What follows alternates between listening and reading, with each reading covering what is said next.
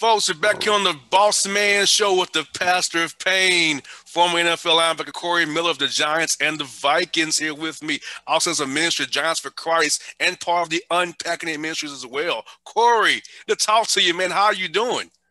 I'm blessed, doing great. Glad to be on here with you and hanging out with you this afternoon. And hey, the sun is shining and the Lord has given us good health and good breath. I'm doing good. Yes, indeed, Corey. Well, first tell us about your faith and being an NFL player, a man of faith, and going through your struggles and trials, tribulations, and becoming a pastor and a minister. Now, tell us about that journey that brought you from the NFL and that whole world of football, your faith, and now been the pastor of pain as you are now. Well, bro, it's just like anything, it's been a journey. It's been a difficult journey, but yet rewarding at the same time. Growing up in South Carolina, small town, my town is called Pageland. We're known as the watermelon capital of the world, and big family that was raised on faith. My father was a deacon for over 60 years. My mom was a missionary. We had a family that we all sang. We traveled with our church, and we went to different churches, little country towns, and singing gospel music on Sunday. So, it was still to me at an early age. But just like anybody else, a young kid playing sports, and I wanted to do me. I wanted to be, who Corey wanted to be for a lot of years, and so I did those things. I always had the foundation. I always had the base Yes, of sir. faith. I knew, I believed. I believed in the Lord. I believed Jesus came and died. All of that, Romans 10:9. You asked me, yeah, are you a Christian? Yep. I go to church. I do this. I will give you all those answers. I go to chapel. I go to Bible studies at FCA. I did all those things, through high school, through college at the University of South Carolina, and even with the New York Giants. But one day, I remember my chaplain, Dave Bratton, was asking me to go hear a guy by the name of Pat Kelly speak. He was a MLB baseball player, and I didn't want to go. It was a day off on a Tuesday in the NFL. Oh, Man, yeah. I want to do my thing. I got my Benz, my 300 Benz back then with the AMG stars on them. I want to get my system right. And I'm like, man, I don't want to go hear no dude talk about the Lord, not this day.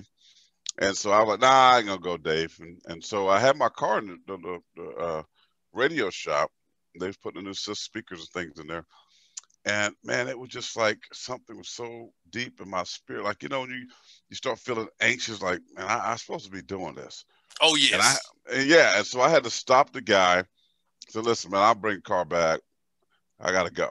The place probably 45 minutes in New Jersey somewhere, South Jersey. So I got my car and I drove up there, listened to this guy speak, and man, it was if the Lord Himself was speaking to me. And so at the end of his service, he had an altar call, and I officially went up to give Jesus my life.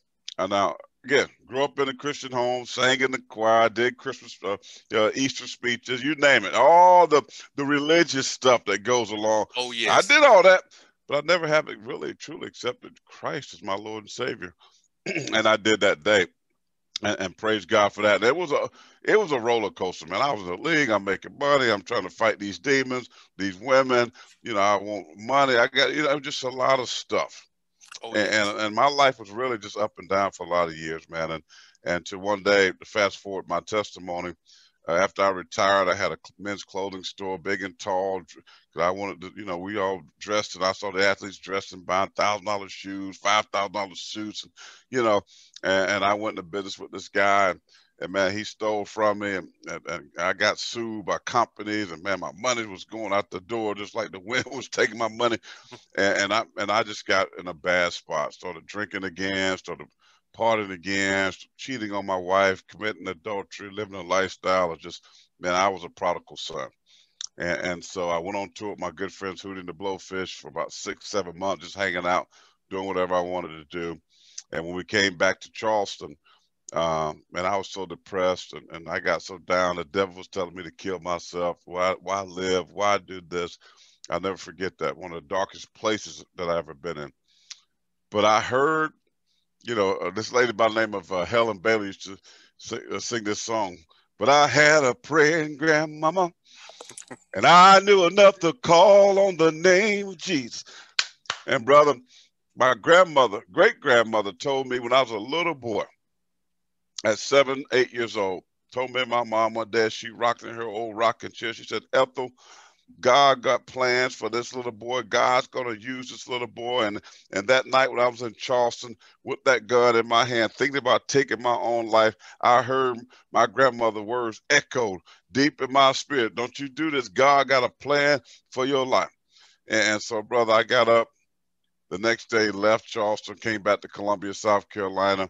The Lord put in my heart this ministry, Giants for Christ. You know, God's like, I had to take you through it. I'm taking you through this Mm-hmm. training camp in order so that you can serve and do the things that I've called you to do before you was in your mama's womb. I already called you to preach this gospel. I've called you to take this word to the streets. And so it took all that to get me to a place to really humble myself and accept the Lord and say, Lord, I'll do and I'll go where you tell me to go. So that's why they call me the pastor of pain today. That's why I'm preaching the gospel today, because God had this ordained for me for a lot of years before I was in my mom's womb. I said even before mom and dad might have went to that Motel 6, God had a purpose and a plan for this young boy right here. And Corey, it's funny you say that, because for me, Corey, 2006 in October was when I got my wake up call. You know, I was not living right. I was at Tennessee State University in Nashville, having a blast, you know, slanging drugs, having a good time. But I was going to go back home Mm, to Atlanta on a run, right? mm, To pick up some more to bring back to sell at school, right? right. And I had a test that day.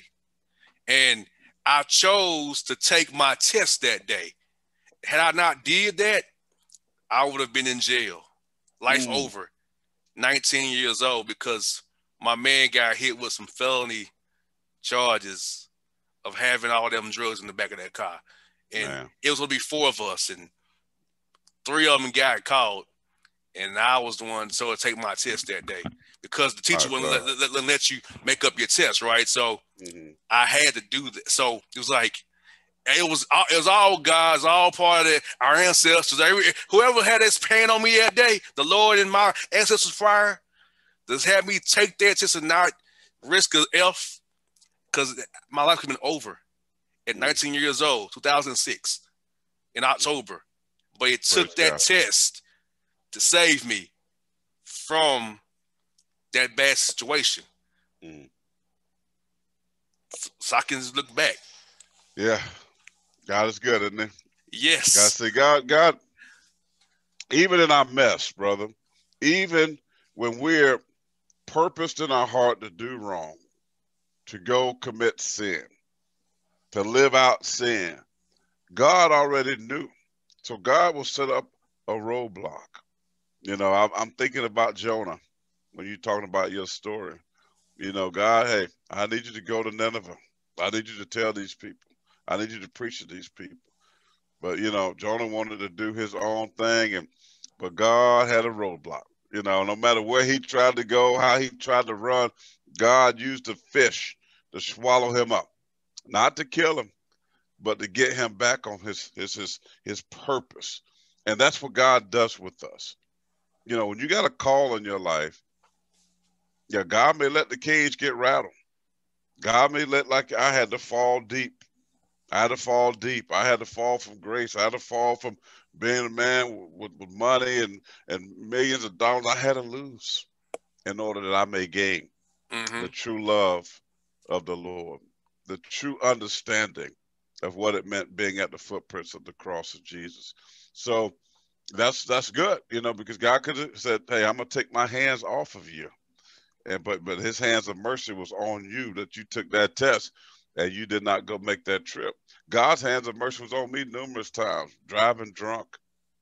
You know, when police could have pulled me over, I could have wrecked, hurt myself, hurt somebody else. You know, sleeping around, I could have caught disease.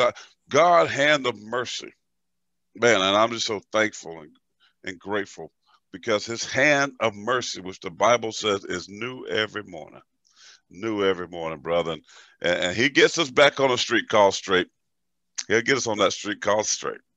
You got that right, Corey. And I tell people all the time, and my story, like I told you, that I know I wouldn't be where I'm at today Mm. had I made a different decision. And that life is about decisions we make, and God can guide you those decisions to Yes. do the right thing. Because Corey, I tell people all the time, I want to go home with them. Just to go home because I had me a little something and see, hey, you don't want to tap while I was there. So Right. Oh yeah. I wanted to go, but at the Yeah. same time, I said I don't want to fail either. Yeah. So Yeah. I chose doing my test, and when they didn't come back, and I'm like, they're not back. Then I got a call that your boys got locked up in Mm. Gordon County, Georgia, which is on the way between Nashville and above Atlanta. It's heading to Chattanooga almost. Gordon County, where Calhoun is, right out the outlets at. And I was like, wow, that was the Lord. So that really changed my life, Corey. And Yeah. the other thing about it was that I was able to spend the last weeks with my uncle. My uncle died November the 5th of that year. So I was to spend the last 3 weeks sitting with my uncle I really cared about before he had a heart attack and died, not knowing he was going to die. So I look at the big picture of it all, Corey, that one decision, God's hand of mercy on me, saved me to where I'm at today, to have the show I have today, the career I have and everything. That one day in October, early October, that could have changed my whole life forever. But God has hand on me to do bigger things, which I'm doing today, Yeah. as you and I speak today. Praise God. I mean, we all have that testimony, right? Praise God. I want my devotional today on unpacking it. It was about just praising God when you lose. It's easy to praise God when things are going great. It's Yes. easy to praise God when the confetti is falling on you in the Super Bowl, when you've won and you can do the little confetti angels. It's easy to say, Lord, I thank you. I want to give God the glory, the head of my life. And it's easy to point to the sky when I made a 50-yard field goal and scored a touchdown and say, Lord, thank you. But what about when you lose? And Got that right. what about when you're in the struggle? What about when you fail? What about, when you fail that test? What about, when God allow certain things to happen that's not fun? Do you still praise him? Do you still give him glory? See, and that's what God wants. The Bible says, I will bless the Lord, Psalm 34, at all times, and his praise will continually be in my mouth, on my lips, continually, all times, not when just things are good, not when things are just great, or when my money's flowing right, my bills are paid, my everything is great, my marriage is great, my relationships are great. He says, bless him all the time. If we can ever get into that habit of just saying, Lord, I want to bless you. I want to bless you because you're worthy, because he's worthy. See, and if you can't find nothing today in your life that you think, he's not worthy, just look back. Look back at that with your testimony. Look back what he kept you from. Look back at the seen and the unseen dangers. Just look back. You can find something to say, God, I praise you. You can just easily say, I put my foot on this floor this morning and stood up out this bed. God, I give you glory. So we all have a reason to bless him all the time because he's such a good, merciful, loving, caring God. Even when we're stupid, even when we act up, even when we turn our back on him, even when we fail him and disappoint him, God's hands of grace and mercy Yes, is sir. still there. Yes, sir, Corey. I must ask you, man, having your son in the NFL, how much of a blessing is that for you? And he's following your footsteps. He had the talent that God gave him, and he's watched his father. Today's in the NFL playing for the Panthers as you're representing them as we speak Yeah, right man. now. Yeah. So tell us about having your son in the league now. Well, it's just one of them things where you just go, wow, wow, God. You know, um, I got two sons, Corey Jr. and Christian is my youngest that plays for the Panthers, and both were stellar athletes. And I actually thought Corey Jr. would be the one that would be that because he's always embodied that gift that that could do anything with a ball, kind of like I was growing up. Christian was He loved the skateboards and turn flips, and he was just like, a different kind of kid. But when he got eighth grade, seventh, he started this football thing, man, started to click. Ninth grade, he started to sprout up and long, and he played quarterback, and they put him on defense, and man, he started rushing the passer, and man, everybody in the country like, wow, the game was evolving to this edge rusher type dude. And that's who he was. Looked like a basketball player. People say, "You played football?" He's 6'4", about 210. He's like, "Yeah, I'm a linebacker." But man, he can rush the passer. But one of my greatest joys a couple years ago in Alabama on draft day, and it was a little bit disappointing because we thought he was going to go early, a little bit earlier. But he was coming off that hamstring tear, so he was getting back healthy, so it dropped him a little bit. But man, to hear Ron Rivera and Marty Herney call him that day, and just something again that God has spoken over this young man's life. I remember taking my sons to church with me to hear this pastor, and we walked in a little bit late, and the pastor stopped the sermon and said that little boy right there, is God going to use him to play in the NFL?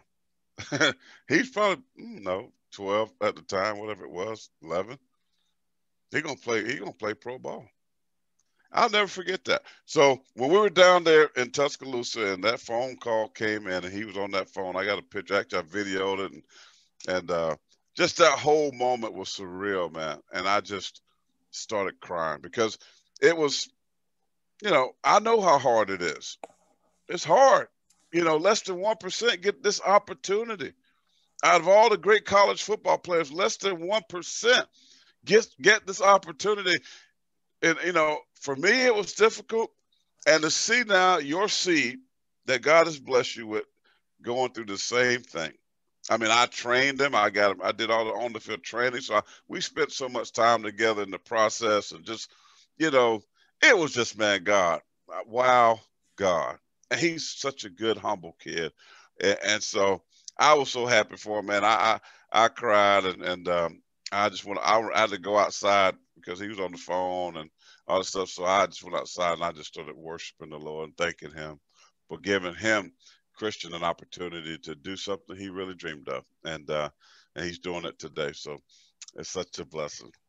Of course, defense. Todd Bowles playing against the Chiefs was amazing, and just think about how he stopped Aaron Rodgers cold and Mahomes back with those schemes, that front four they have with Pierre Paul and Shaq Barrett and Dominican Sue inside and Vea as well. And Devin White, what a stud, man.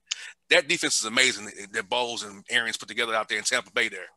Yeah, the old adage, right? Defense wins championships. And, I know Tom Brady gets all the glory. He gets all the hype, and rightfully so. 7 Super Bowl wins as a starting quarterback, unbelievable. But when you talk about this 55, Super Bowl 55, that was won because of defense.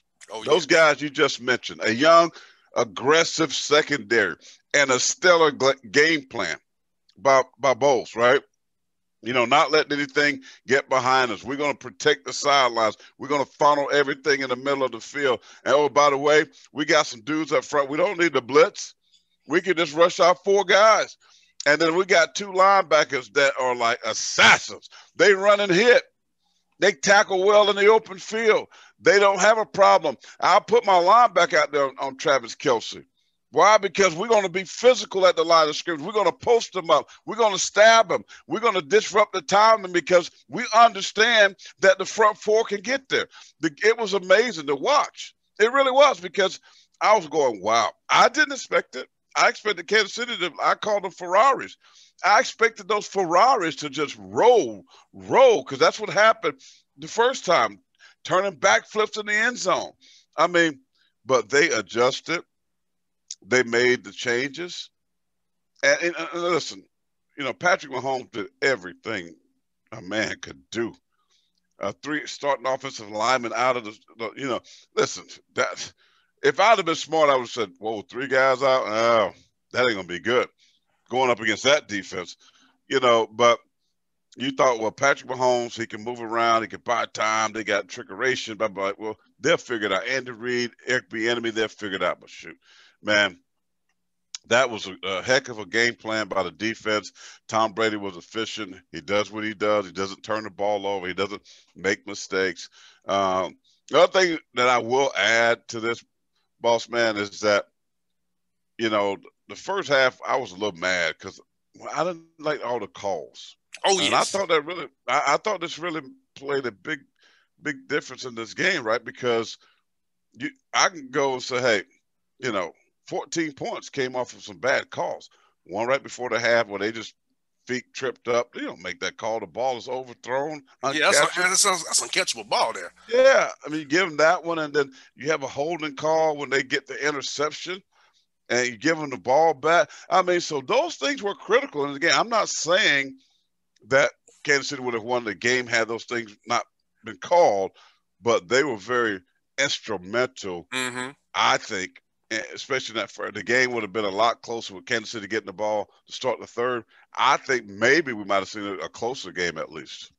And the, Byron Leftwich going with the short passing game, the screens, the inside zones, the outside zones, some combo blocking. It forced Spagnuolo to play straight up. No blitzes. You couldn't really be exotic as he usually likes to be because there's a head to change the whole time with Fournette and Rojo, who has an extra burst that Fournette doesn't have. So I feel like Right. the game plan for them offensively was efficient. Screens, play action, run the ball, inside zone, outside zone, combo blocks, some crackbacks here and there, and keep them off balance. Then flashing to Gronk or Braid or to Antonio Brown whenever he got him down the field there. Yeah, I think when you're able to run the football, the success that Tampa had opened up a lot of things for that offense because that play action pass, which Tom Brady loves. I mean, so now you talk about the tight end game, you talk about backs out of the backfield. I mean, and that opened things up. They didn't hit a ton of deep balls down the field, but it loosened up the defense of Kansas City. As you said, they couldn't be as aggressive as they wanted to be. Uh, and you know, it's tough. I mean, Tom Brady he was too clean. I mean, you can't go into a game with a quarterback like that, as smart as he is, who's able to dissect defenses. You cannot go in a game like that and say, man, this guy is not going to have any dirt on his jersey. No way. You got my mindset as a defensive player. I played all these years and coached some. I mean, listen, I'm coming at you. Oh I'm yeah. going to dictate what happens in this game. I'm not going to let an offense dictate what we do. We're gonna make you play to what we're doing. That Mm-hmm. means we're coming at you. That's why I want to get me a couple of corners. I want to get me some safeties that can sideline to sideline, run good tackles. Linebackers the same. Some D linemen that know how to rush the passer. I want some good blitzers. Listen, we're going to take away that passing window, especially when I got a quarterback. That's all he loves to do. He wants to play the game in here. He wants in this box right here. So you have to go in the mindset. We got to take away the passing window. We got to make things muddy for him, and we got to hit him. I don't care if we don't sack him. We got to hit him. He's got to get helped up from his O lineman. He's got to start looking around, hearing footsteps. That's what Kansas City did not do.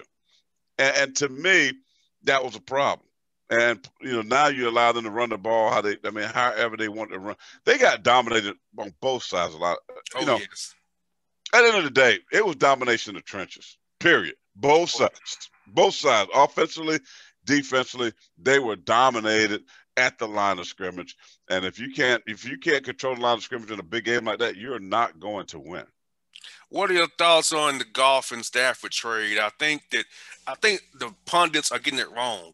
It was a Stafford 1 out of 3 for Stafford, and a first round pick for taking on the bad contract of Jared Goff. It wasn't 2 first round picks. It was 1 out of 3 for Stafford and a 1 for that horrible golf contract.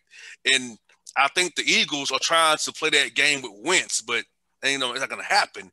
Then it Right. makes me wonder for Deshaun Watson, 3 1s Well, maybe for him, wherever he wants to go. So, what are your thoughts on this whole quarterback carousel that's muddy right now, Corey? man, listen. The Matthew Stafford deal. I like the fact that he goes to a team with a great defense. They have that already out in LA. I still think they need some weapons. I still think they need another receiver or so. But Yeah, I don't know about Detroit. I mean, Goff is a young player. He's been to a Super Bowl. He's had some success at an early age, um, and you can build around him. I think it's good for him because he get a fresh start, and you got a new coach, you got a new staff, and you come in and you can build around him. Stafford's older. This team is already built for Super Bowl. So I think it's a great fit for him. I do. So I think the Rams will continue to do what they're doing in a very tough division, by the way. With Seattle and Russell Wilson, and you got the Cardinals. I think San Francisco, they're gonna be back healthy. With Garoppolo and those guys. So we're gonna see. That's gonna be something to watch the next football season. Deshaun Watson, you know, would I give up the farm for him? Which you're going to basically have to give up the farm for him. Oh yeah. And I'm thinking about this team right here, who I think has some weaponry that if you implement this kid, it could take them to a whole nother level. Now, will a team like the Panthers be willing to give up, 2, 3 first rounders, Teddy Bridgewater, and whoever else for Deshaun Watson? Maybe, because I think the Panthers are in a place that they can make a move. Drew Brees is gone. Who knows what's going to happen with New Orleans? Atlanta's aging out. Yeah, Matty Ice getting old. They got new coaches. So Tom Brady's still there. But hey, you know what? They played Tampa for one time. At least pretty tough. I mean, so you can get in that mix. So I think if you're the Panthers, I think go for it. Why not? I mean, you got Christian McCaffrey. You got some good young wide receivers out there. You got a defense that was salty last year with a bunch of young guys that's going to grow up. So I hope they make a run at it. I really do. They're going to have to give up a lot, but you've had some good draft classes. You got some good young players. Go for it. So yeah, right. He's worth it. I mean, the dude is special. Yeah, I'm looking at Chicago, the Jets, the Panthers, the Dolphins as the teams I'm looking at closely. I feel like Wentz is going to the Colts. I feel like that's where he's going to the Colts. And so I think the 4 teams are the Bears, the Jets, the Dolphins, and Panthers for Deshaun Watson. I feel like the Saints don't have the cap room to do it because of Drew Brees' contract and Winston and Hill. So those are the 4 I think the Saints love Winston. I think Winston's going to be the starting quarterback. Oh, with that talent, I mean, Jake he can spin the thing now. I mean, people all 30-30 last year in Tampa, but the man ain't really have no help. He was told to throw the ball in the traffic. No risk, no biscuit. Just throw it down there. I mean, they played that way. So it's not that everybody wants to blame Jameis, but no, that's the way they were playing. They changed it with Brady, but listen, Jameis can play. And if you give him those guys that he's got there, I think the Saints going to be fine. Last one for you, Corey. The Atlanta Falcons here, right here in my hometown, my backyard. ATL. Yes, let's talk about them. So we know Julio and Matt is back when 2021 due to the cap consequences of that situation. But do you think the Falcons draft Fields at number 4 to be Matt's heir apparent? And defensively, Damian Pease not play the Dan Quinn Seattle defense. So I feel like we're going to be in a situation like the Cowboys were, where it's a year where Mike Nolan's coaching a team that does not fit the scheme. So yeah. I'm worried about the Falcons defense again because you're losing the Dan Quinn cover 3, cover 1 scheme to go to Damian Pease, which is multiple and blitzes all the time, 3-4-4-3 blitzes all the time. So I'm concerned defensively, but offensively, we got Julio, Matt, Ridley, running back, who knows? But I just see the Falcons being 3rd place at minimum in the South next year. Yeah, I don't feel nothing with the Falcons right now. I don't. Matty Ice, I totally respect him. I mean, what a great pro. And they had the opportunities, right? The Falcons, they've had they had the chances and blew them. I was there in Houston. It's the worst trip back home, Corey, ever. That was hard. That was one. I'm like, man, they got this thing is a wrap. But like, what?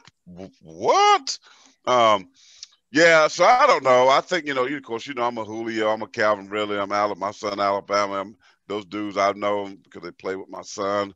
Um, I'm all about those dudes. I think Matty Ice still got some stuff in the tank. I think offensively they're going to be fine, and I think you're spot on with the defense. I just don't know. You know, you asked me besides Grady Jarrett, um, who's the guy on defense that like, I Deion don't even know. Jones, 45. Deion Jones is kind of something, but Yeah, they yeah, paid him man. too much money. And like So I'm just saying they don't have anybody, several guys you can point to and be like, yeah, yeah, yeah, yeah, yeah, yeah. Neil's always injured. I love him as a person. He's always injured. So I think they gotta draft defensively. You know, they can go get Fields at 4. Now they get Air Parent to, you know, but they still got to get some defensive guys. If you're gonna Oh win, yeah. you better be able to stop people. In the day's game, where offenses spread you out, nickel and tempo and RPOs, and if you don't have some defensive players that can run and some secondary guys that can cover, you ain't gonna win. So Yeah, I think the Falcons could slip behind the Panthers.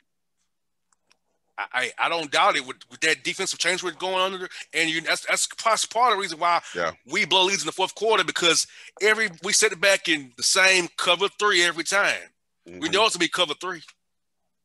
Well, you know, good every thing time. about this, the all-season boss man, you got to make get the right acquisitions. Yes. Got to draft, and it's going to be a hard draft because not going to have a combine. Oh yes. You know, the meetings and things are going to be different, so it makes it a little bit hard. You know, they're not going to be able to spend the time to get to know these dudes like they normally would. Which I kind of like the fact that you're going to have to go off the tape. Listen, I don't need all the hand sizes, and I don't need the dudes to go out there and put tights on, underarm, and run around. And I don't need all that because that ain't football. I done seen plenty shorts and T-shirts All-American. I done seen plenty dude that could tear up drills all day long and look sweet, bro. But guess what? You don't play the game of football like that. Got that right. You know, so I want to see. Take that tape. I want to see when the real bullets are flying what the kids are made of. And then I can go to the coaches, college coaches, and say, okay, who is this kid?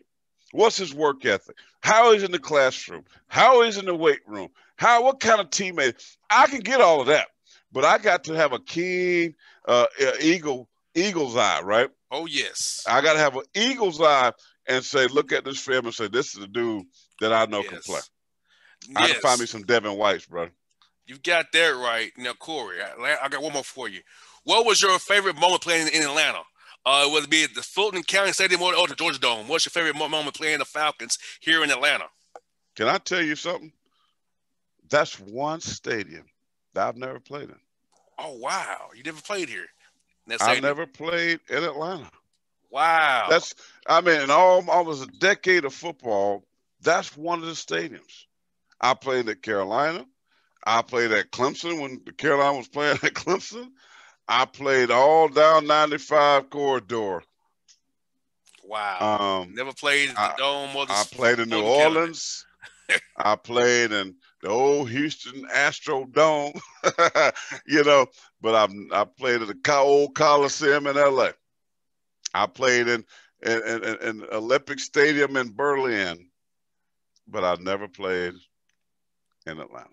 Wow, that's rare. That's so crazy that you've. But I've been to that stadium, the old one and the new one, many times via following my son with Alabama, and I don't even believe the years that we were there we've ever lost in Atlanta. Wow. Now, Corey, tell you a story. I grew up 2 miles from that stadium. I grew up over there. So I grew up at. So I'm a stone's throw away. If I can look at the dome from where I grew up at. So that's my place. So I grew it's a sweet place, man. So I know, what's crazy, Corey, is that living over there, I couldn't afford to go to a game, but I could always hear the noise and watch it. Like, we're right here in the shadows. Right. Because that part of town is not the most rich part of it. It's Atlanta. It's not, as you know that. It's just nice. I enjoy going to games down to the stadium. Mercedes-Benz is amazing. It's an amazing venue to watch football, especially college football, which I've watched a lot of it in Atlanta over the years. And so, listen, man, one thing I know about ATL, they'll get behind the team if the team is doing this thing. Now, I go back when it was Jamal and the Dirty Bird, Oh, Deion yes. Prime Time.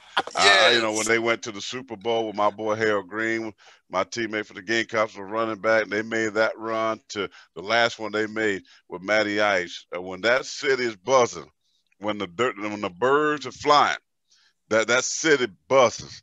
It buzzes, man. So because they're so passionate, I hope they get a chance to get back. I hope so too, man.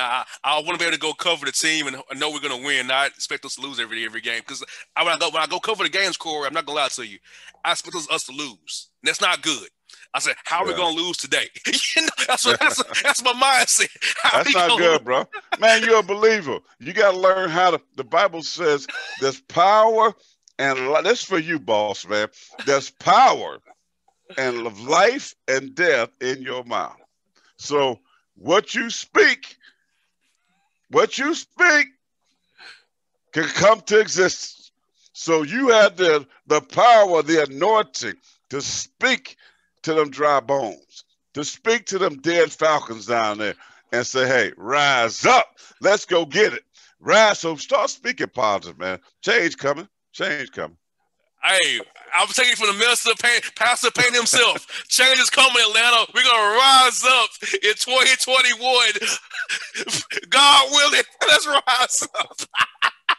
Rise up. Hey, Corey, thank you for your time today, man. This has been fun. We'll do this again real soon. I enjoyed it. I really did. Anytime, bro. I love to break some bread with you, talk some about the Lord and football, my two favorite things, baby. Anytime. Hey, thank you so much, Corey. Have a great day and be safe, man. God bless you, brother. God bless you Be as well, buddy.